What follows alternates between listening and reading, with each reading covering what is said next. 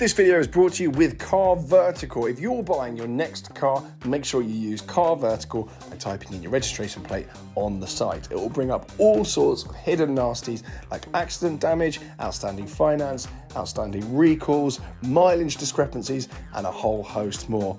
So before you buy your next car, check it out first on Car Vertical and use my code TGE to save yourself some money. Hello, welcome back to TGTV, and more specifically, ladies and gentlemen, welcome back to my Mercedes SLS AMG. Now, we've got a lot to cover in this video. We've got some new house chat, we've got some garage update chat, we've got some moaning to do with this car. So we're going to crack on and get into it, and get into all sorts of updates to do with my life, and why I've been, again, a little bit quieter on YouTube. So, first things first then, I might crack on with a little moan about this car. Some of you remember that I actually took this to Mercedes-Benz Chelsea not so long ago for a routine service to get the grille repaired and also to get a gearbox software update as well. So the gearbox software never actually ended up getting done. They ignored the job, I think 3 times in the end.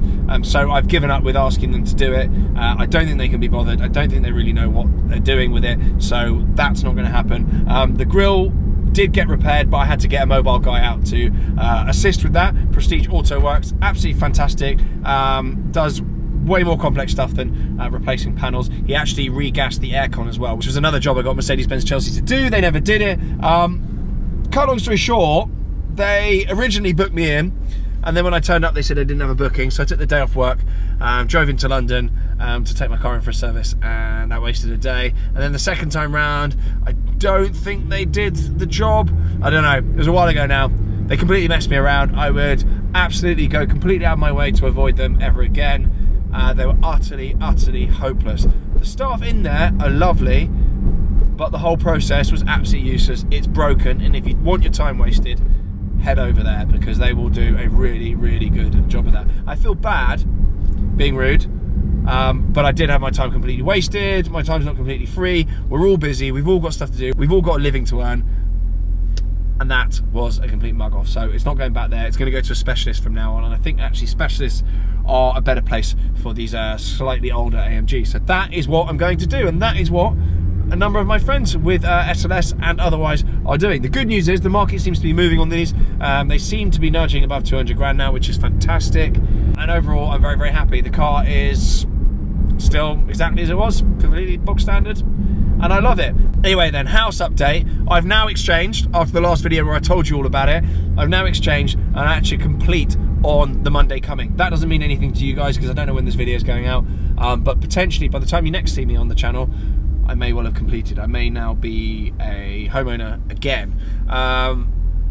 So that's all very exciting. We've got Ianthe heading up the renovation side of things, so she is going to be doing that. If you're in homeware, renovation, or anything in between, do get in touch at home@tgtv.co.uk if you want to feature on the channel. And she's also going to be running her own channel as well, which I launched in the last video talking about this. So I'll leave the link to her channel to subscribe. It'll be our home together. I'll be on that channel, but it'll be her being the protagonist on that. So there we go.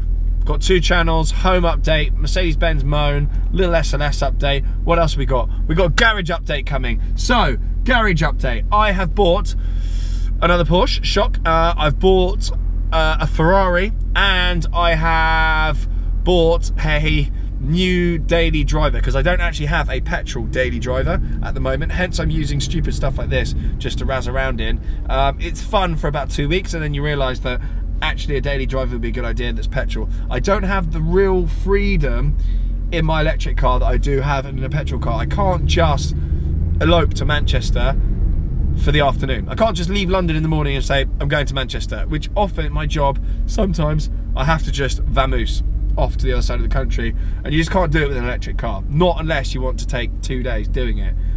So I bought a new daily driver. It is, I don't want to give too much away, it's an Audi. It's an Audi, and it's quite spicy, so that is coming to the channel. I'm picking them all up next week after completion, which is quite sensible to do. So that is all coming to the channel. What else can I tell you? Got an update with my 997 GT3 RS. That is still at RPM being rebuilt.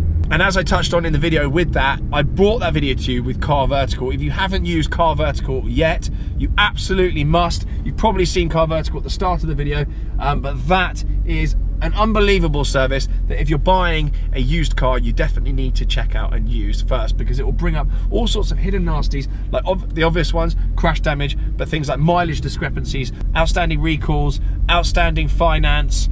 No, I don't think so, mate. Let's give way to the right. Thank you very much. Outstanding finance, changes of ownership, any period spent abroad, you name it. That report is so detailed. There's absolutely everything in there. All you need is type your reg plate into the Car Vertical website and it'll pull up that whole report for you, which is really interesting. It will actually show you previous plates that was on your car as well. So I did a deep dive on my RS, although I did tell you all in that video that I was pulling the wool over your eyes a little bit. That is a run through. I don't know how many minutes that is.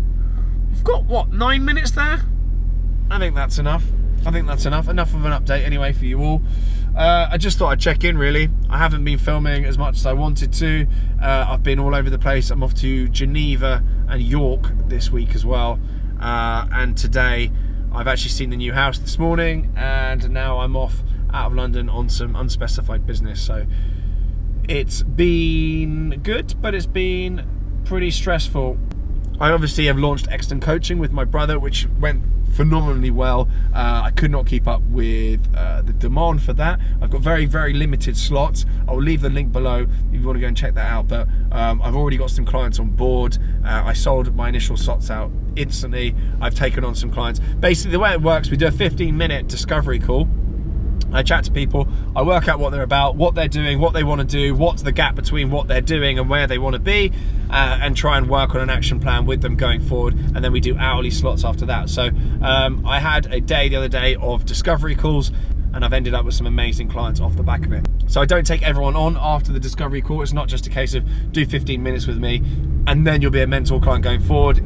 It is more about me getting to know you, you getting to know me, and me working out whether or not we can work together going forward on a plan of action, because some people are so early in their journey that I can't really do much with them other than just give them more vague advice. I want to be able to get in and really add value. So I don't take everyone on, but those discovery calls are open to everyone to get involved, have a little chat, and then see if we can work together going forward. So Exton Coaching has blown up.